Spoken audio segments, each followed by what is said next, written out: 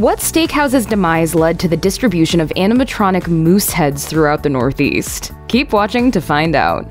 Beefsteak Charlie's dates all the way back to 1914 when Charles W. Chesser leaned into his nickname Beefsteak Charlie and opened a sports bar that went just as heavy on the horse racing decor as it did on its steak sandwiches. The restaurant became a go-to spot for Manhattanites for years, even after it changed owners in the 1930s. Larry Ellman eventually bought the chain in the 1970s and began franchising Beefsteak Charlie's into the chain many of us remember today. In 1985, Beefsteak Charlie's 50-plus restaurant locations along the East Coast were acquired by Bombay Palace Restaurants, Inc. By 1987, however, the beloved restaurant chain's restaurant empire was no more than a distant memory. During the acquisition, Bombay Palace Restaurants lost its accounting firm due to a discrepancy over reported renovation costs, which helped hasten the chain's demise.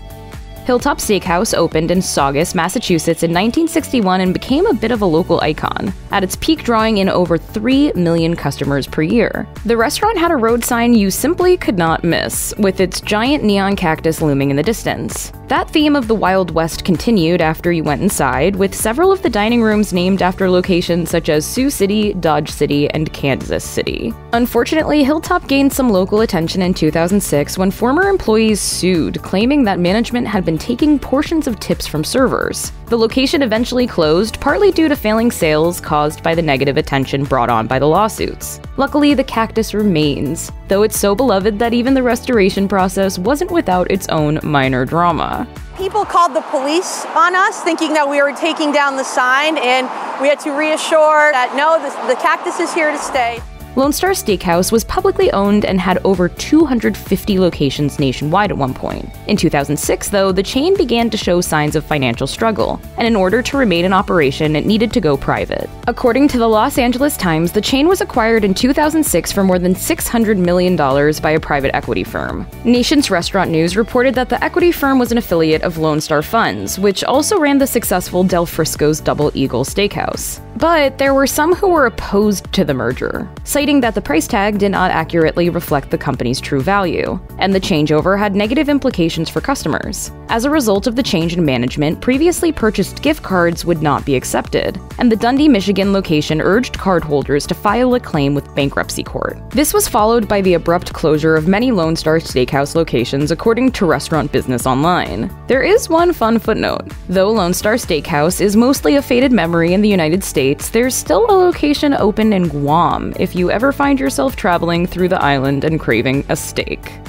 If a tasty filet mignon is not enticing enough to drop by your local steakhouse, perhaps a talking animatronic moose head will convince you to take the family out for dinner.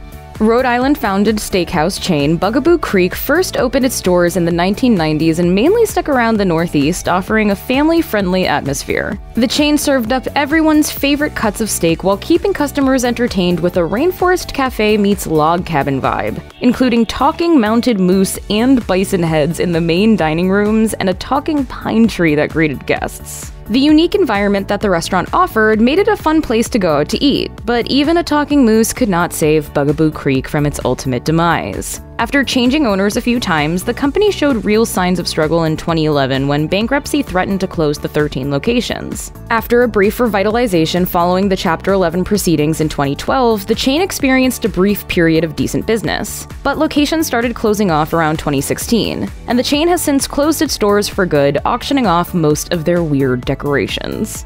You need a new moose head for your den? How about a couple of hundred plates for your kitchen cabinet? A local restaurant's stuffed stuff and other stuff is going on the auction block. Around the time of Bugaboo Creek Steakhouse facing bankruptcy, another steakhouse was facing a similar demise. Hi there, welcome to Charlie Brown's. Good to see you. Charlie Brown's Steakhouse first opened in 1966 and grew to dozens of locations over several decades. But in 2010, CB Holding Corp. closed 20 Charlie Brown's Steakhouse restaurants, which accounted for approximately 1/3 of the chain's locations. The company said those locations were underperforming, and that decision seemed to help in keeping the remaining Charlie Brown's Steakhouses operating for several more years. In 2020, though, the COVID-19 pandemic caused the closure of most of the remaining steakhouses. The state of New Jersey began 2020 with 14 locations and ended that year with only a single remaining restaurant. In the midst of these closures, the remaining fragments of the company went through a bit of rebranding. There are currently 2 locations left operating under the new name Charlie Brown's Fresh Grill.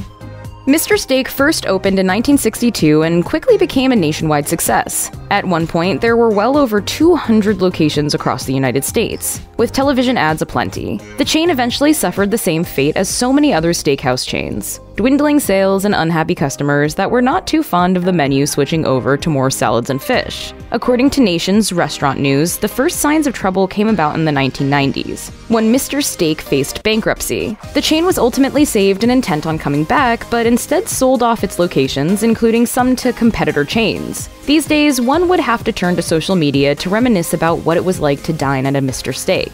There is even a Facebook group devoted solely to former employees of Mr. Steak restaurants, with members sharing their fond and not so fond memories of working at the chain.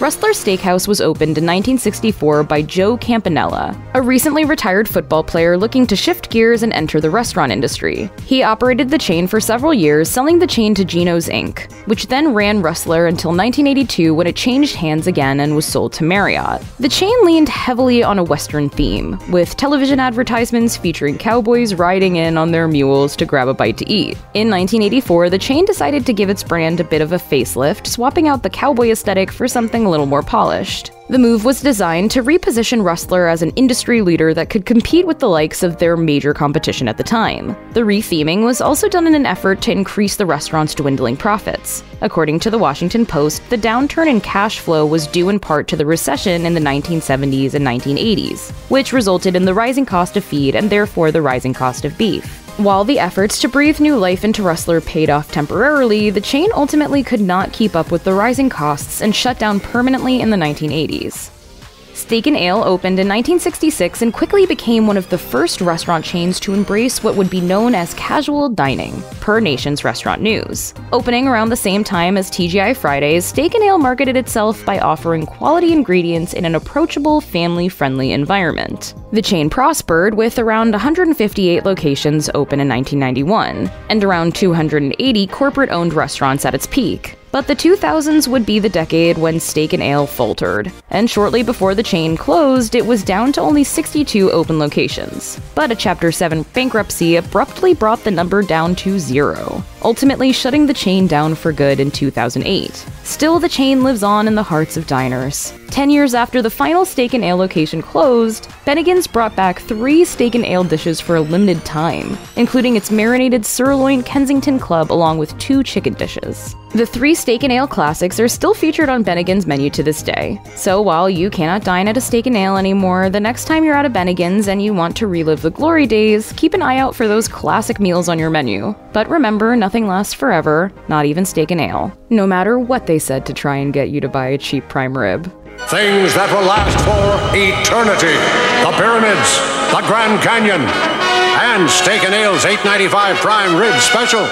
Another Northeast-based steakhouse chain that exists only in our collective memory is Valle's Steakhouse. Like Beefsteak Charlie's, Valle's had been around for decades before going out of business, clocking in at nearly 70 years in operation. According to the Portland, Maine History Facebook page, the restaurant first appeared back in 1933 as a single cafe with just a few seats. The restaurant's success allowed owner Donald Valle to purchase a larger second location in 1936. It remained a Maine stronghold until the 1960s when it expanded into Massachusetts. The company was even able to go public on the New York Stock Exchange starting in 1968. At its peak, Valle's Steakhouse had locations across New England as well as New York. But when Donald Valle passed away in 1977, the family struggled to keep the business afloat. By 1991, the chain's final locations closed, one of them being located in Hartford, Connecticut. An independently run Valle's Steakhouse was able to continue serving customers for another 9 years in Portland, Maine before closing permanently in 2000.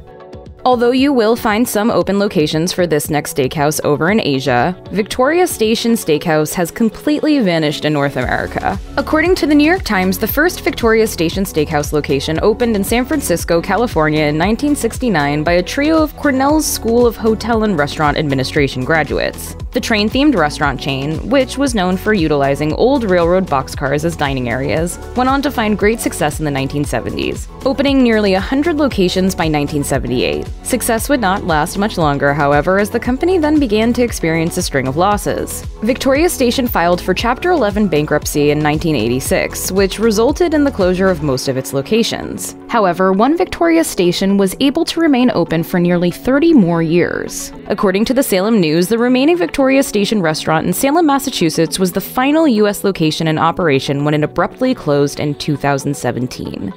The first York Steakhouse opened in Columbus, Ohio in 1966. Growth was steady for the first 10 years thanks to its success in opening locations around shopping malls. But its acquisition by General Mills Restaurant Group in 1976 was when the chain truly took off. After the acquisition, it grew to nearly 180 locations nationwide. While York Steakhouse once thrived off mall foot traffic, it ultimately suffered its demise as the 1980s saw the rise of food courts with more budget-friendly dining options, leaving the steakhouse in the dust. General Mills Restaurant Group sold off the locations in 1989 with only a few independently run locations left in operation. According to York Steakhouse's website, there is one independently run York Steakhouse location left in Columbus, Ohio, where you can relive fond memories of its heyday. But the days of York Steakhouse as a chain establishment are long gone.